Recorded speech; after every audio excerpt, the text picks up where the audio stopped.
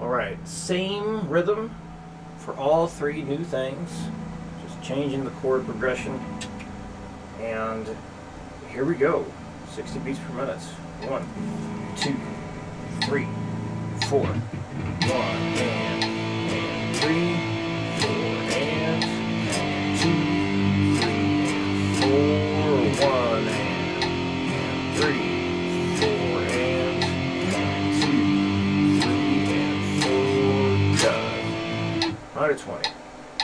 1, 2, 3, 4. 1 and 3, 4 and 4. 1 and 3, 4 and 2, 3 and 4. Done. 160. 1, 2, 1, 2, 3, 4.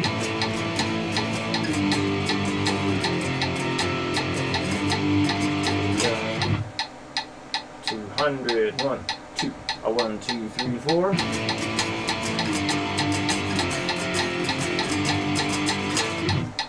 Okay. On to number 2. 60. 1, 2, 3, 4. 1 and 3, 4 and 2, 3 and 4. 1, 3, 4 and 2, 3 and 4. Done. I don't know why I went to E5 at the end there. It was supposed to be C5, but let's just go with it. 120. 1, 2, 3, 4. 1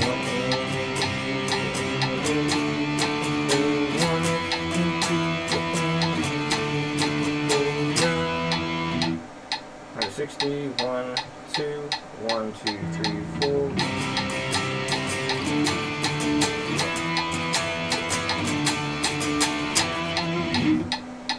200, 1, 2, 1, 2, 3, 4.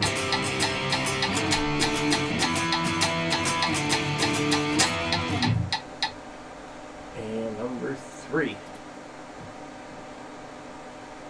60, 1, 2, 3, 4, 1 and 3, 4 and 2, 3 and 4, 1 and 3, 4 and 2, 3, 4. Done. 120. 1, 2, 3, 4.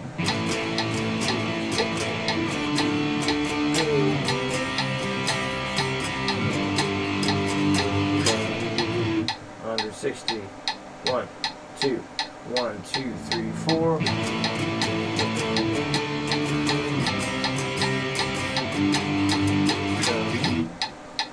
200. 1, 2, 1, 2, 3, 4.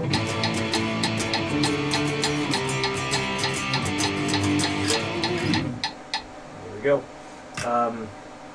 That's right. Need to look at your the written stuff. I'm looking at it right now. So how do I want to do this? So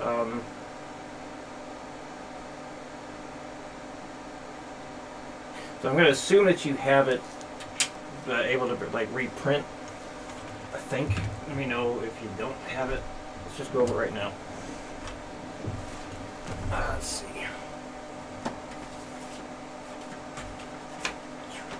Let's see. I'm going to make an adjustment here. See if this works.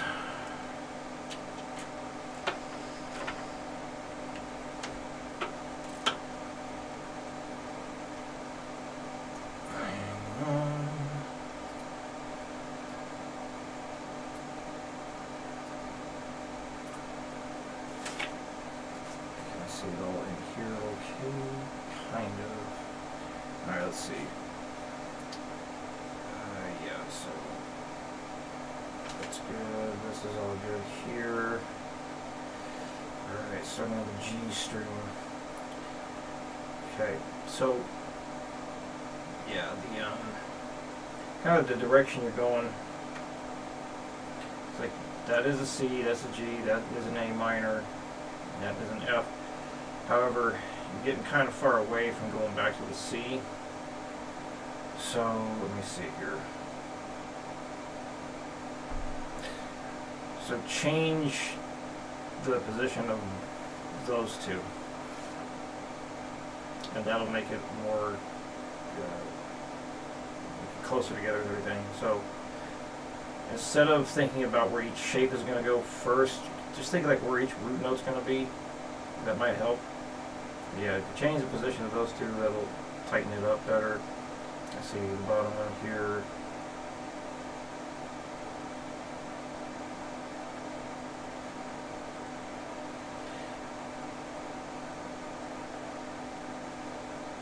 Usually I don't like doing string skips. However, if you do a string skip with this one, with the F, basically change the position. So you do a string skip, that'll put in a better spot. So then you'll have to, all three of these we're going to change the position of. And that'll make it tightened up. We'll get it tightened up.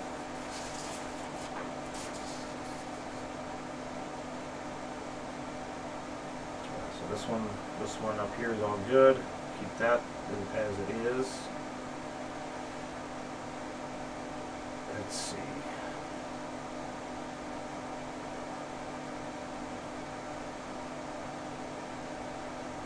So although if you look at it as just the starting fret number on this one, then yeah, that makes sense. However, you're skipping both the A and the D string to get all the way up there. So this needs to be changed, like the position of that A minor.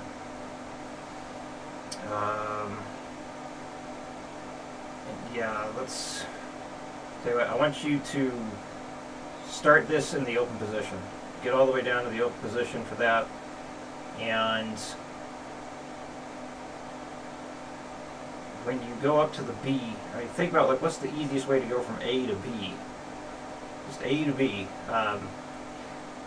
Avoid jumping or changing or string skipping as much as you can. So we're going to redo all this one here. Again, the chords are correct as far as what you have written out. Position can be much more efficient. And I want you to start this in the open position. And then the last one.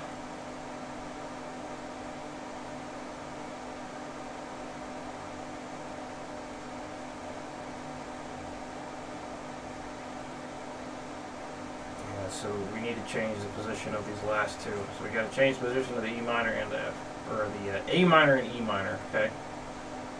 The rest is good there. So hopefully all that makes sense. And if you need me to resend that theory stuff, let me know. I think you have it. Oh, I can't remember. So yeah, if any questions come up, you'll let me know. And I'll continue to adjust this camera and see you next week.